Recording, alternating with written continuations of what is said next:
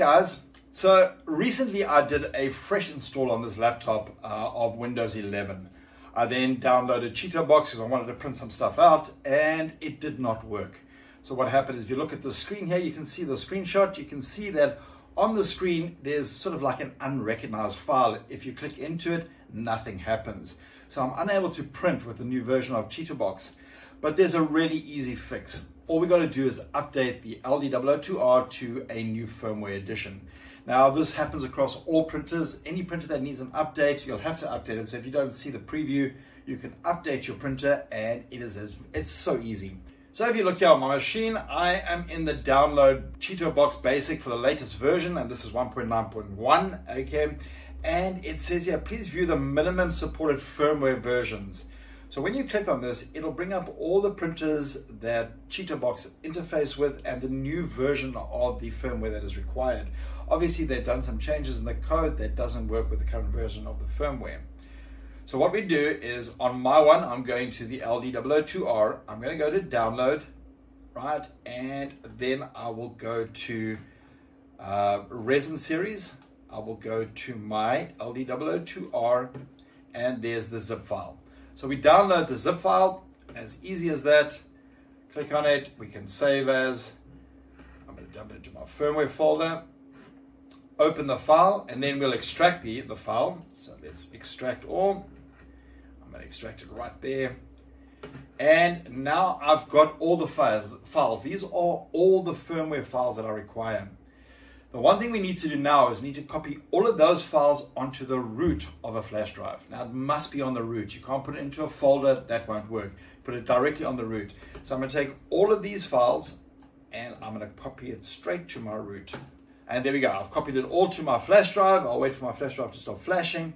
We can then just take the flash drive out, and we'll pop it into our printer. Now, I have already updated this printer, so it'll check the latest firmware. It'll find that the firmware is correct, and it will only beep once. But when you do this the first time, your machine's going to beep a few times. There will be a couple of beeps and a couple of things happening, and then on the screen, you'll get your normal display come back up. That means that your firmware has now been updated. So if I start that up, it'll beep and it will install the firmware automatically. It's as simple as that. It's really, really easy. The one most important thing is to make sure that all your files are in the root directory of your flash drive. Now I'm going to pop my flash drive out, and we'll go back into Chitubox. I've got a file here loaded. I've got this awesome little Lego, what's it called, Iron Man that I'm going to print out. So we've got everything set up. I slice it, we put it back in, and save it to the flash drive. Let's go put it onto my flash drive, save it there, and it will go and save across. I'm also going to just clean up my flash drive, so I'm going to go remove all of the firmware files that we put in there. So let's go to here. I'm just going to take out all the firmware files. You could just format the drive or whatever you want to do with it, and let's get rid of those. So there's my little figurine.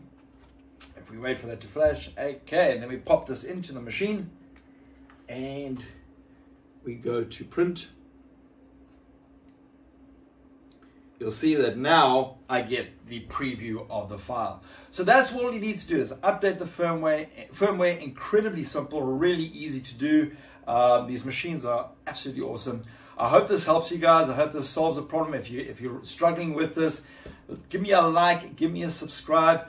Join the memberships. At the moment, the memberships are just to support the channel. You know, this channel is expensive to run, and a join would be great, but a subscribe will also be awesome.